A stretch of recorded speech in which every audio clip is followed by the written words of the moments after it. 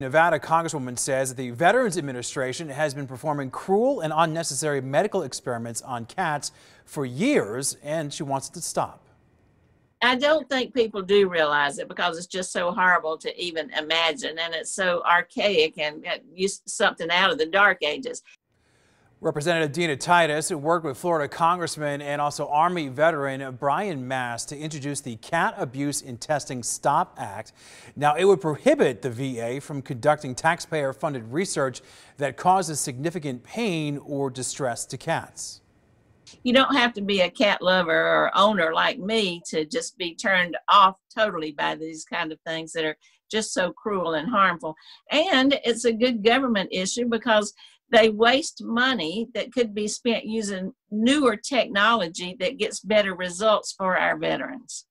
According to the VA, cats have been used to study incontinence, sleep disorders, and also spinal cord injuries.